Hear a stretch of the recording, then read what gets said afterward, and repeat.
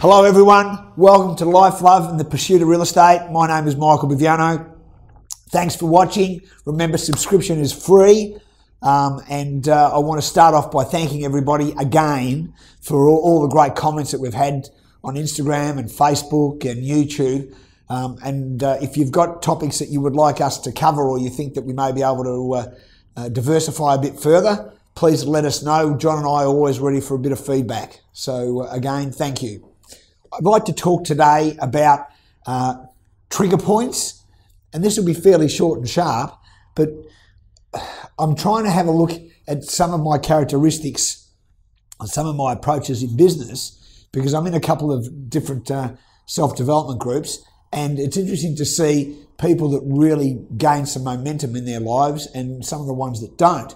And what I've found is that there seems to be trigger points that people have that either make them or break them. And one of the things that, upon reflection with myself, was something that happened to me when I was 16 years of age, when I was going to a Catholic boys' college. And one of the priests came up to me and said that I wasn't academically inclined and that I'd probably even struggle to be a blue-collar worker. And I remember at the time having the shits with that, and I thought to myself, okay, I'm leaving. So what I did is I actually, because my parents were of Italian origin and not all that well versed with the education system, I actually went and re-enrolled myself in another school to finish off my last year of secondary education. And I can remember at that point that was a very important, significant trigger point for me, because it was actually the first time that I got off my ass and did something purely for myself that wasn't done for me. You know, I had to go re-enroll, had to do all the ID checks, had to mix with a whole range of different people that I'd never met before, and I'd been at the one school for a long time.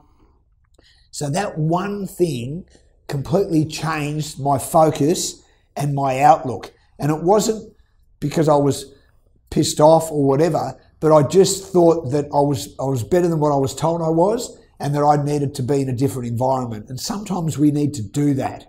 And that's what I'll leave you with in this chat, is that sometimes you need to take yourself out of where you are. And I have a saying that probably a lot of you do know, and that says that if you want to change your mindset, get some better friends.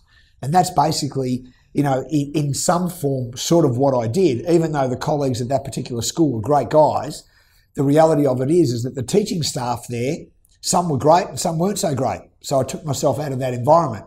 And the other thing that happened that it's made me think about that a little bit more is, in today's society, the way that I was spoken to at the time, if a teacher speaks to somebody like that today, the political correctness stuff comes in, and, you know, people go crook at the school and go crook at the teachers and say, oh no, my Johnny's better than that. But sometimes getting a kick in the ass is actually a good thing. So inadvertently, that teacher that spoke to me had done me a favour. But that might not work with everybody.